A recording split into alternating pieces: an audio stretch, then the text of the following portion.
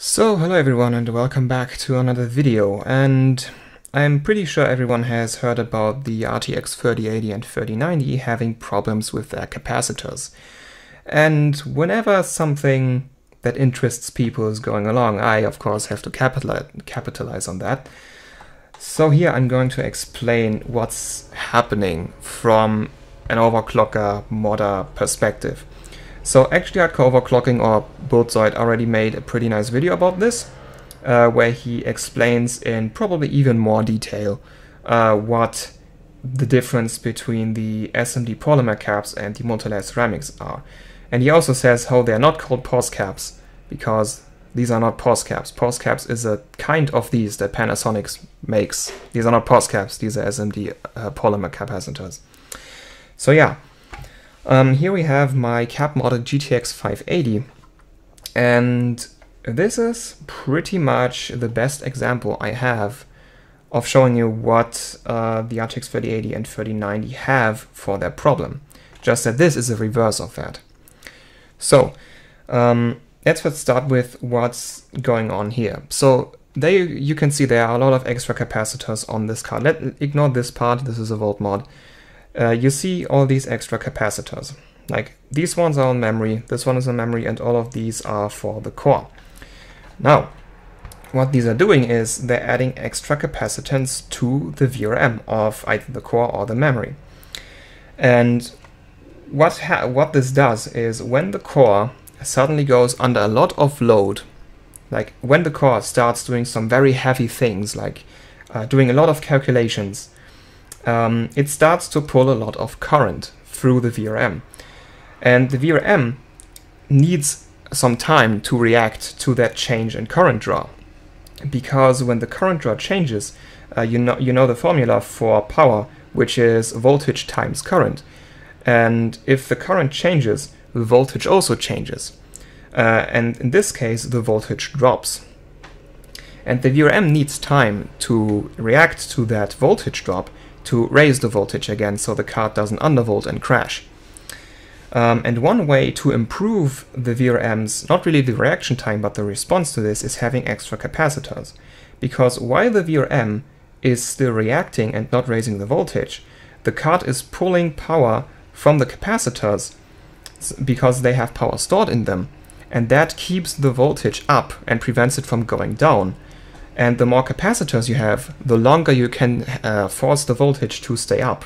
So the longer it takes for the voltage to go down, the more time the VRM has to react to the voltage change without having the card crash. That's basically a very short version of that. I have made a dedicated video on cap mods that goes in a little bit more detail, but that's like the short version. The capacitors are like a reservoir that when the card pulls a lot of power suddenly, they deplete the stored power before the VRM reacts. So, what's happening on the 3080 is you have not enough of these, basically. So, the 3080 and 3090, which I'm just gonna call 3080 by now, like both of these cards, they're basically the same card with a little bit more memory and a few more cores. So, specifically, this is about the capacitors behind the core, but like all of these are connected to the same thing, they're just in different places. Now, having them behind the core makes them a bit better because they're closer to the thing you're trying to power, so pulling energy from them is easier. But generally, it's the same thing. I could have put these behind the core, but here it looks better and I have more space. So, what the 3080 has is it has an array of 6 either SMD polymers or multilayer ceramic capacitors replacing the polymers, and then some have a mix of that where they have 1 or 2 spots with multilayer ceramics and then SMD polymers. So the SMD polymers in this case are yellow, most of the time they're black, these ones are yellow, and then the multilayer ceramics are the little capacitors in between them. So the 3080 PCB has the option to either use these big SMD polymer capacitors or use 10 multilayer ceramic capacitors in their place. For the actual capacitance, you're pretty much the same. Like if you have one 470 microfarad SMD polymer or 10 47 microfarad SMD multilayer ceramics, you both get the same same capacitance. The difference is, if you have more capacitors, it takes longer to produce the card because you have 10 times more things to put on the PCB. It increases the cost because these multilayer ceramics are in bulk, like by capacitance, they are more expensive than the SMD polymers. And what it also does, it improves how these capacitors are acting. So not every capacitor does the same. Actually, these CAN type ones that I've put on here are the worst. But they're still doing things. They're just not as good as the SMD polymers, and the SMD polymers are not as good as the multilayer ceramics. Because the multilayer ceramics have less resistance and less inductance. So in the real world, every component has a bit of resistance and inductance, and the less of that you have, the better a capacitor is at doing its thing. And the multilayer ceramics have the least of that, then the polymers, then the CAN types. And so what happens is, when you have all SMD polymers and no multilayer ceramics, is the capacitor array that you have has a high enough resistance and inductance so that it is now worse at keeping the voltage up when the card goes under load. And the VRM is now not fast enough to react, so the voltage drops. And it drops so much that the core will crash at these, what you hear, around 2 GHz, which seems to be for most 3080s. And yeah, so that's basically the thing.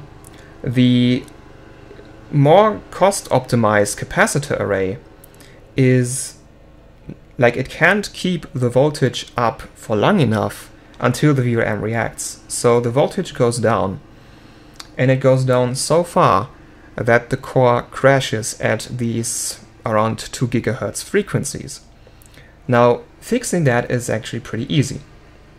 So for everyone who doesn't overclock their 3080 and just complains about the crashing, Nvidia actually already has fixed that. There was a driver update today, I think, that changed the boost curve, so the cards no longer hit that 2 GHz range stock. So the maximum boost frequency has been slightly reduced, which that's not ripping people off. The cards have like an advertised speed of 1700 MHz, so 2 GHz is not where it's advertised to be, and well, the difference between 1900 and 2000 MHz is not all that big. So yeah, just lowering the clocks a bit basically saves the downcosted 3080s from crashing, which Nvidia has already done.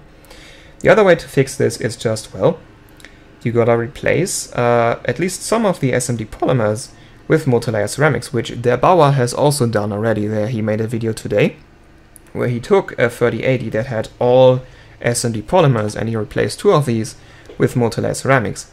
And the card ended up boosting a little higher. Like, it's not a huge increase. Like, all these caps that I put on gave me like 20-30 MHz, and about the same was gained on the 3080 that Der Bauer modified. But that 20 to 30 MHz difference is the difference that makes the card crash normally. And now, with the card being more stable, it will now run at these around 2 GHz and not crash anymore. So yeah, so what's really happening on the 3080 is basically a reverse of what most modders do with their cards. We put caps on to make the voltage regulation better, and these 3080s come with not powerful enough capacitor banks to have the voltage regulation that they need. So technically, if I had a 3080 that's crashing, like as if I had enough money for that, or as if someone wanted to send me review samples, yeah, if I had a 3080 and like I would just RMA it, or just like return it, because soldering on this will void your warranty, and the 3080 is, there's definitely not a single 3080 that has a voided warranty by yet, because, well, normally you have at least 2 years. So yeah. So I wouldn't recommend soldering to these unless you're like a reviewer or like you purposefully bought the card to mod it knowing that you're going to void the warranty. But like normal users, just RMA or return the card. Or just like if you're okay with the fix, but like I would like to overclock my card, and if you have to reduce the boost clock to keep it from crashing, there's practically zero overclocking headroom. But yeah, theoretically you could fix this by just, well, cap modding the card, like here.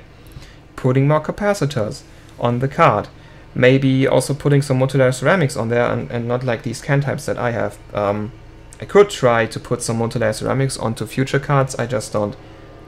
I harvested some of them from dead cards, but I have no idea how much capacitance and what voltage rating they are. So yeah, that's why I mostly use these capacitors. But theoretically you could fix the 3080s that are crashing by doing this exact thing to them. It's just not practical for people who just want the card to game on it.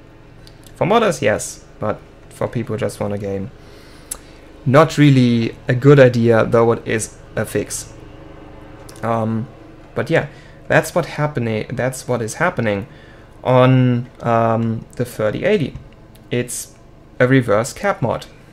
You, instead of putting more caps on it, Nvidia designed the PCBs with, like, the Founders Edition actually doesn't have the problem. Like, a thing that a lot of people are saying is like, oh, the board partners are at fault, like MSI, Gigabyte, Zotac designed their PCBs wrong. That's not the case. Nvidia has design guidelines for these PCBs, and when MSI, Gigabyte or Zotac want to make a PCB, they hand the designs for that PCB to Nvidia, and Nvidia says if it's okay or not. So all of these cards that are out there right now and crashing have been approved by Nvidia under their own design guidelines.